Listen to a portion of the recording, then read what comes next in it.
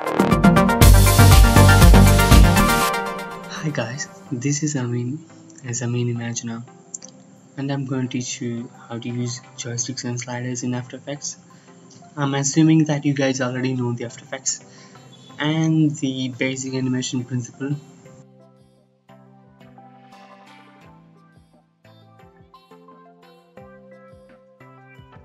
First of all, I need to parent those layers into the master layers so that we can move them independently or control them independently.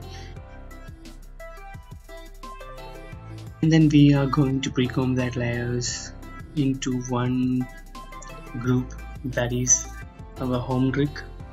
And I'm going to into that, and we are going to set up some keyframes here, and we are going to do some posing here.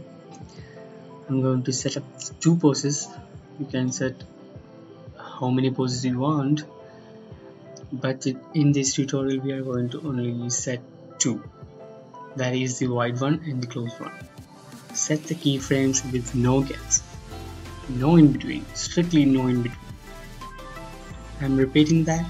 Set the keyframes with no gaps, no in between, strictly no in between. Make sure that you have to keyframe all the properties and select all the layers.